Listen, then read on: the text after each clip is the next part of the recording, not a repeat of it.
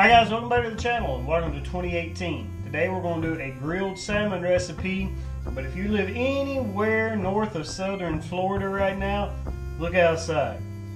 I'm not going out to grill these on the grill.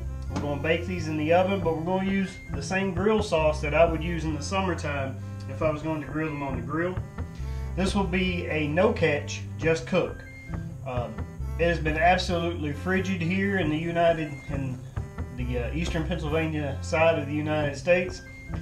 Frigid enough that we are actually going ice fishing this weekend is the plan, and to collaborate with another friend of ours who just started his channel. Hopefully, I think we're going after bluegill, but I won't know until I hear from him later this evening. We're going to make some rice, just some plain white rice, and we're going to use that for a bed. And then we're going to make a nice glaze, a maple syrup glaze to put on top of the salmon. Lay the salmon on top of the white rice and some mixed vegetables as a side. For those of you who don't know, Mrs. Blue Collar is of Spanish origin. So you actually won't see me making this a lot because any Spanish people from the Caribbean islands make rice all the time. So you're going to need, this is 3 cups of rice, so I'm going to use 6 cups of water. Just basic rice recipe.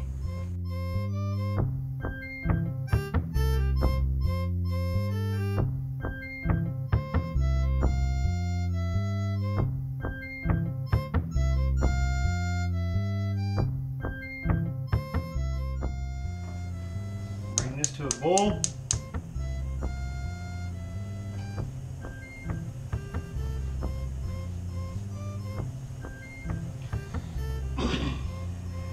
Add our rice.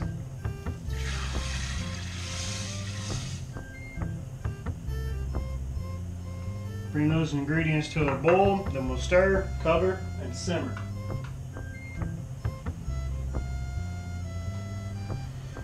I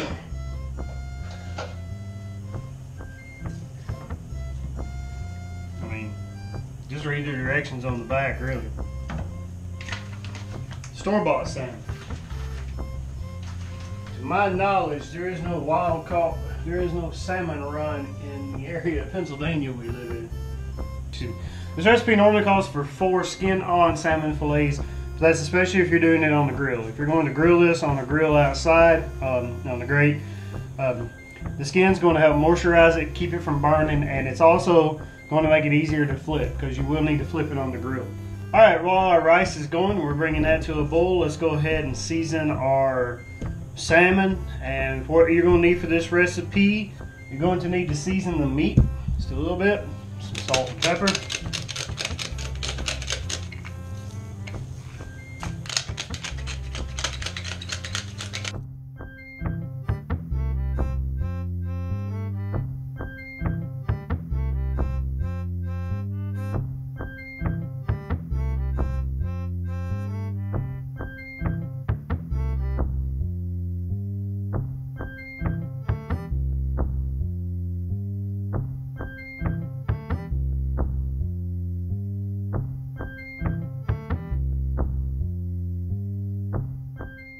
Get ready to make the glaze. We'll go ahead and make the glaze. We have our rice boiling. We have our salmon out here seasoned. We need 3 tablespoons of maple syrup, a teaspoon and a teaspoon and a half of apple cider vinegar, about 3/4 teaspoon of Worcestershire sauce, and you want about 3/4 teaspoon of mustard powder as well.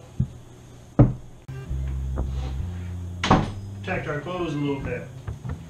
You laugh, but I washed dishes and bought my first car and insurance on it in a Shoney's restaurant when I was a young man, and this is the same apron. You're going to mix all those wet ingredients in the same bowl to make the glaze. We're going to need a whisk that we got here. We're going to need to go ahead and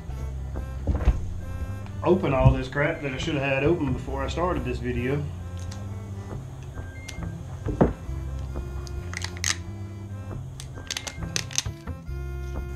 You're also going to need some extra virgin olive oil. I didn't bring that over or mention that before. You also want to drizzle just a little bit over the fillets. We'll go ahead and do that.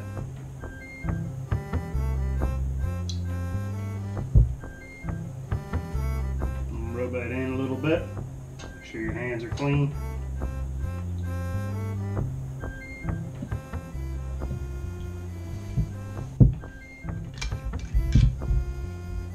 In the microwave, melt a half a stick of butter, 4 tablespoons.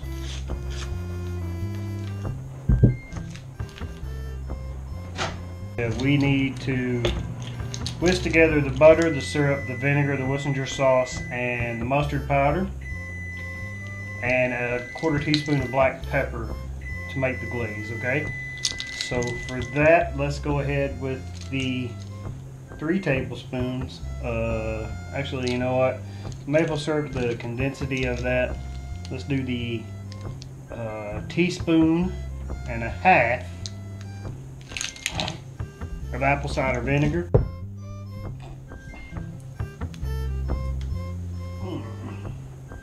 Great. Look like a wimp on camera. Alright, teaspoon and a half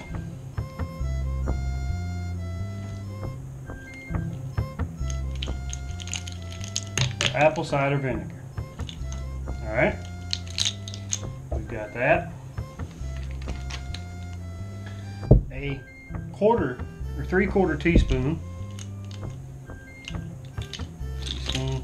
I like Worcestershire sauce, so if you go a full teaspoon on this, it's not going to hurt my feelings, but it might be a little stout for other people. So I go a full teaspoon of Worcestershire sauce. Well, I try to.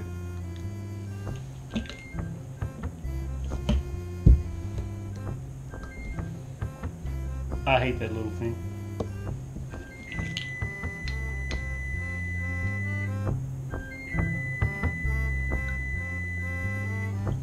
Full teaspoon for me of Worcestershire sauce. You might want to do the 3/4 teaspoon.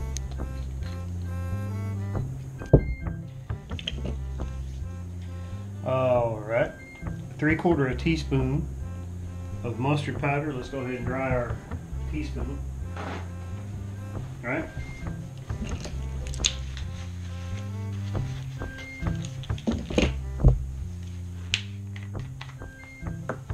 You know, you really should do all this before you make a video.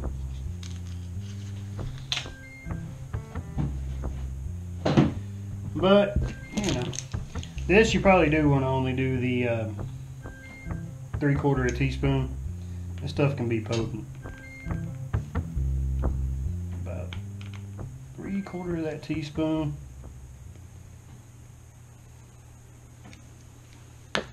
Of mustard powder. And we need 3 tablespoons of maple syrup. This is just cheap store brand breakfast syrup. If you want to be fancy with it, use whatever. The name of the channel is Blue Collar. So as blue collar fishermen, we try to use what's affordable. 3 tablespoons of maple syrup.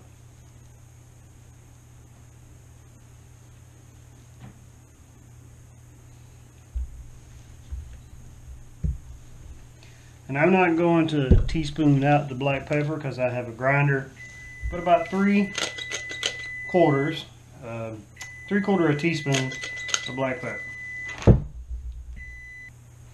Alright, small. You can use a smaller bowl than this. You can see it doesn't fill it up very much. This just came with our new set, so I'm going to use it. Plus it's got a spout. Whisk all that together, and that's going to make a nice glaze for our salmon. The rice is cooking, and we have some vegetables here. These are just the steaming bag type vegetables. That's going to be a side. Really, I mean, the salmon tonight is the star of the show, and I am a fishing channel, so the fish. Oh. We almost forgot That's not going to be all our glaze. The melted butter. We have the melted butter that we're going to add in here. Oh yeah, that's looking nice now.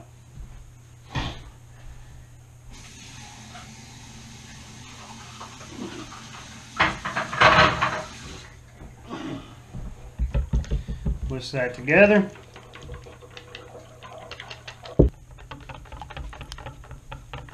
This is a little bit more straightforward. You've seen us make trout tacos in the past, and you've seen Sars just pan fry up some trout. This is salmon that I bought at the store on special. You can use this on trout. You can use the same glaze on trout that you catch yourself. Trout and salmon are in the same family. They have a similar palate feel and a similar taste. So this glaze, I have used a glaze similar to this on trout, and you can use this on trout as well. However, I am sure the trout aren't biting in this weather, and if they were, I'm not fishing for them. Sometimes the fishing is about the fisherman, not the fish. This is just absolutely brutal, as most of you know.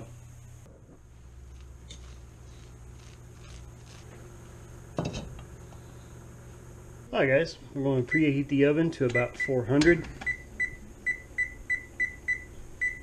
Our glaze.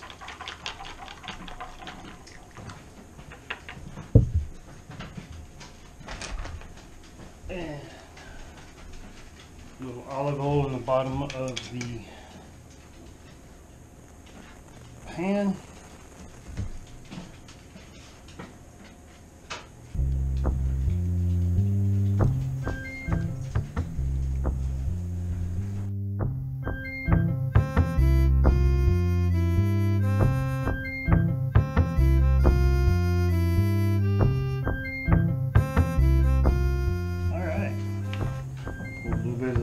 Over it.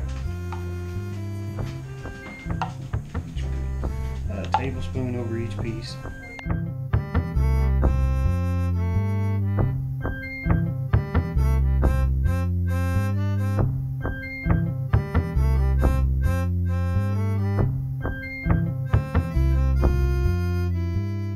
We're going to wait on the oven to preheat to 400 degrees. We have our salmon here, ready to go in. Maple glaze sauce, bed of white rice, and some steamed vegetables. We're just using the ones in the microwave bag. Carrot.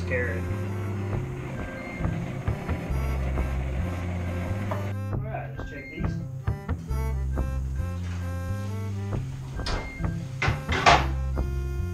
Looking mighty good.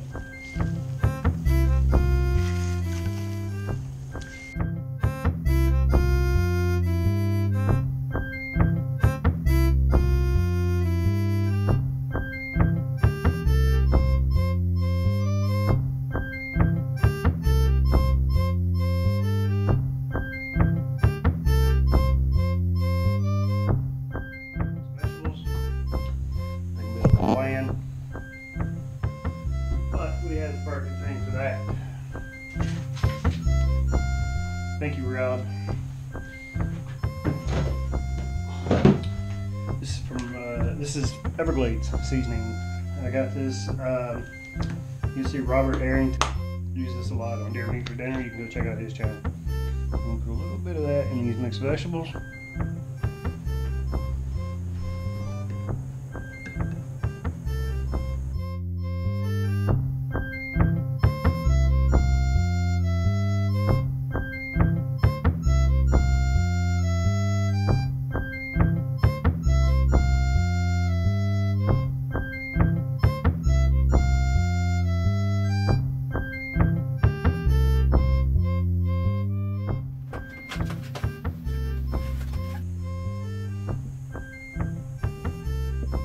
Hey guys, thanks for watching our maple glazed salmon. Like I said, you can also use this with trout if you catch trout in your local area. We do catch trout here sometimes. You've seen videos in the past of it. I don't have any here available. This recipe I originally read is for salmon, but I have used it for trout in the past. Trout and salmon, like I said, are in the same family. Similar taste. It's a maple syrup glaze. This is normally for grilling, but I just baked them today due to the fact that it's like 3 below zero outside, as it is for a lot of you. Just made some rice and some mixed vegetables to go with it. I'm not the greatest rice maker, so I'm sure there'll be plenty of you out there going, that's not how you do it. But you might want to give this salmon recipe a try. It's sweet and tangy. Maybe it's a different way you can eat some of your fish. Maybe try it on your trout. Thanks for watching, everybody. Tight line.